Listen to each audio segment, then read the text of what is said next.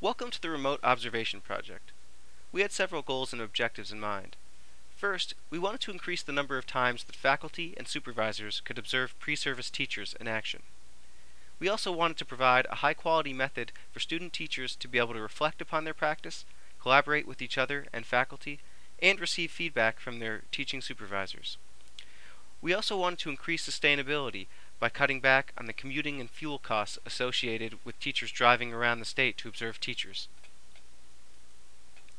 Using Adobe Connect, which is a web-based collaboration platform, student teachers transmitted their teaching sessions live while the supervisors observed either from within the classroom, other locations in the school, or even from their homes or other remote locations.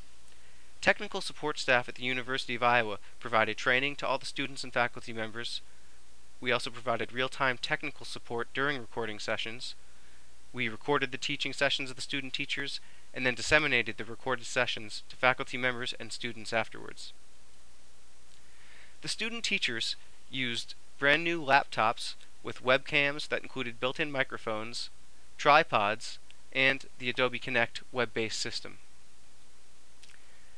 Technology used by staff included laptops, tripods, Google Docs for scheduling and project management, Microsoft Office products, Raptivity, Adobe Dreamweaver, webcams with built-in microphones, Adobe Connect, Camtasia Studio, Sony Vegas, a number of different video conversion tools, and Macromedia Fireworks. To communicate and document the project, we used email to schedule sessions and disseminate the videos. Occasionally we had to use web-based file transfer applications when we had to use the backup recording method if the internet was down. I kept a web-based project diary as well as a contact list. Scheduling was conducted online, as was all project management. Finally, we conducted videotaped interviews of the student teachers and faculty members, and this is Chapter 1 of the video-based documentary.